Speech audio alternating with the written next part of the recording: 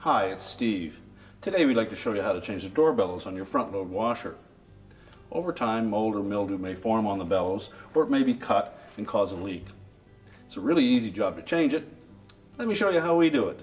Now before we begin this repair, the first thing we'll need to do is to disconnect power to the washer, and we'll also want to pull it forward enough so that we can access the back to remove the top. Now to remove the top, there are 3 screws across the back. On this particular model, they are a number 20 Torx head screw. So remove all of those and then just pull the panel back about 1/2 inch. That will disengage the front of it from the console. Then you can lift it off and we'll set that aside. Next we'll pull open the detergent dispenser drawer and just push down on the little release tab over on the left side there so that we can pull it all the way out and set that aside. Now there is 1 screw on the far left here, and again it's a number 20 Torx. Just remove that. Now to remove that console, there are some clips on the top that just fit down into this nylon piece, as well as 1 little tab over on the far right hand side. So what we need to do is just lift up on the top edge of that control panel to disengage those clips. Reach inside and just carefully depress that tab.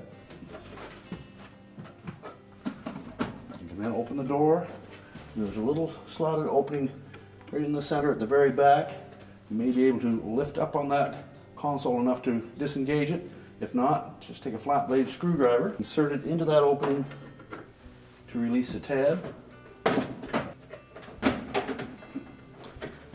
Then we can lift the console away.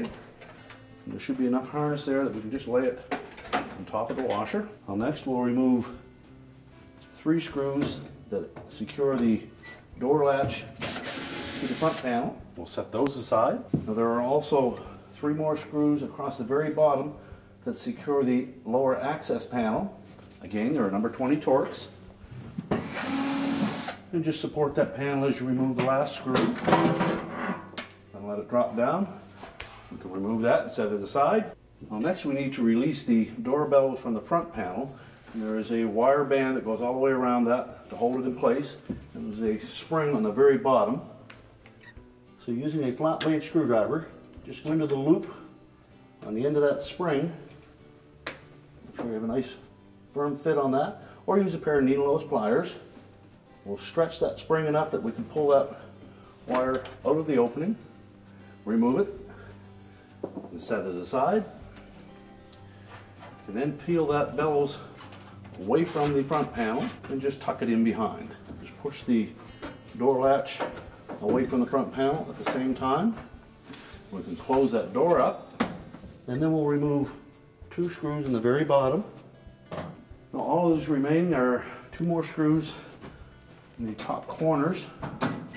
So just support that front panel as you remove those 2 screws.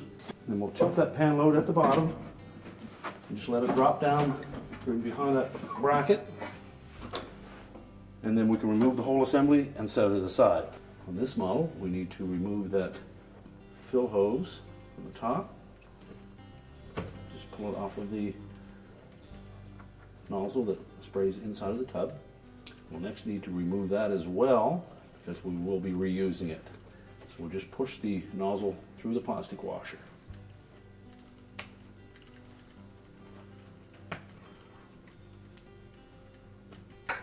Also peel the bellows away from the soap injector tube. And then lift that door latch assembly off of its holder and set that aside. And there is a band clamp that holds the bellows to the outer tub. Just need to loosen that. Remove it and set it aside. And then we can just peel that bellows away from the outer tub.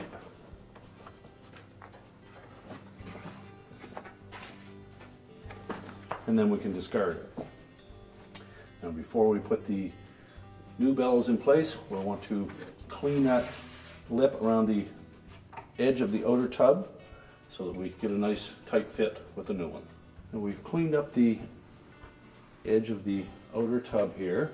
And you probably notice that this tub is damaged beyond repair, but we're going to put the bellows on to show you the procedure anyways. Now when installing it, we do need to make sure that this portion of that bellows sits outside of that lip on the outer tub. And there's a little groove in that outer lip that will match the groove in the bellows. Also need to make sure that we line up this little indicator tab to the 12 o'clock position, which is right where there is a bolt that secures the counterweight. So we'll start by positioning that and hold it in place while we go around the perimeter and fit the bellows over that lip. And just continue to go around the whole perimeter of that bellows. And when it's properly fitted, that lip on the edge of the bellows should lay against the tub. With that in place, we'll next install the clamp.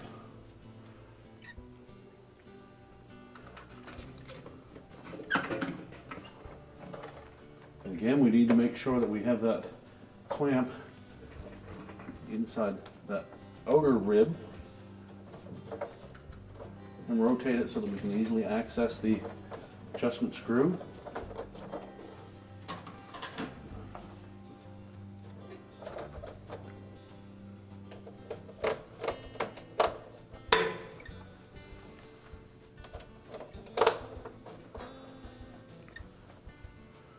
And as we tighten it, just do a visual check, make sure that it didn't slip out of place.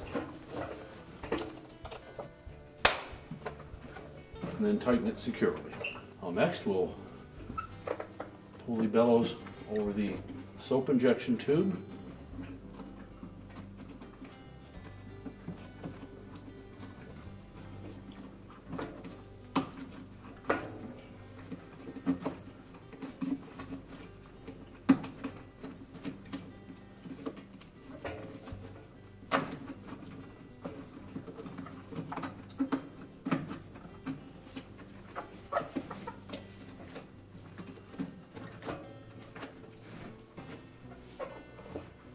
And we need to make sure that we pull that up to those little ribs that indicated that it's on fully. Next we'll put the spray nozzle into that bellows, and we'll put the square portion towards the front.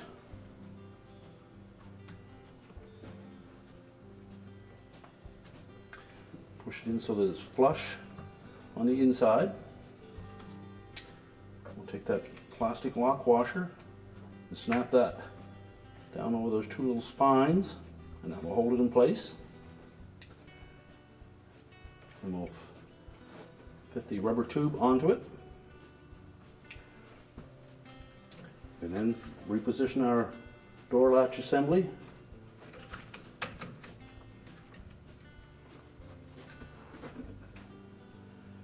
And now we can install the front panel. Now when we go to reinstall that front panel and door assembly, you'll note that there are a couple little projections down on the lower side of those two flanges, and those will fit into these little square holes. And that will help support that panel as we attach it. So we're going to tuck the two ears in on the top, fit those under that reinforcement panel, and as long as we hold that to the front of the washer, it won't drop down. Install the retaining screws and the two across the bottom.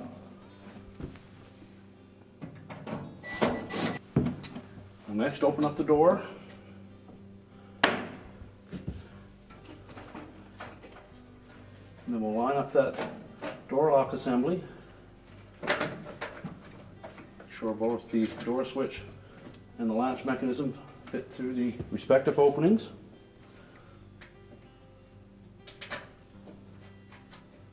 And then we'll reinstall those screws.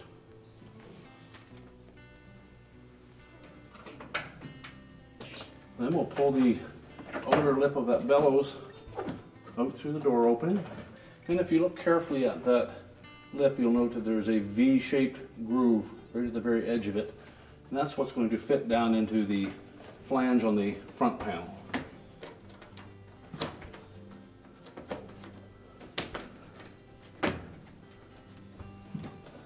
Just go all the way around the edges, pull that into place. Now when it's properly seated, that outer edge should lay flat against the front panel. Now we're ready to reinstall that clamp. So we're going to position it so that the spring will be in the 6 o'clock position. Make sure the wire fits down into that groove. Now the safest method for reinstalling that is to take a pair of needle nose pliers, and we're just going to grasp that hook on the wire portion of that so that we're actually pulling the spring. Get the wire around as far as it will go, and we'll stretch that spring. Tuck the wire in the rest of the way, and it's secure. Well, next we'll put the lower access panel in place. Now if your washer is sitting on the floor, you may wish to tilt it back some to access those 3 screws because they're fairly close to the floor. So we'll center that panel, and then we'll tuck the lip in behind the front panel. Lift it up as far as it will go.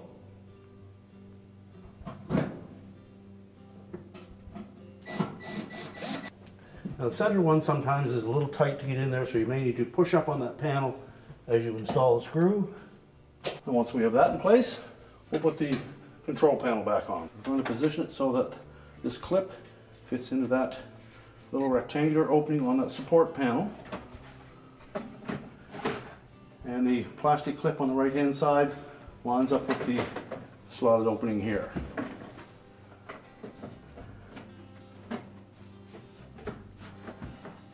Now with it properly centered, just press in on the top and those clips will engage.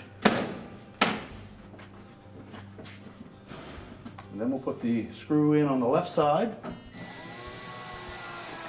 and then reinstall the detergent drawer.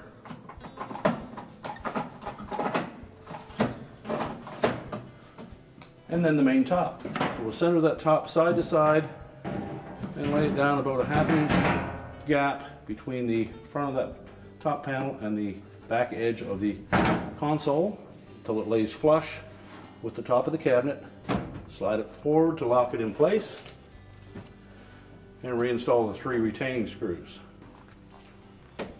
We're now ready to push the washer back into position, reconnect the power, and our repair is complete.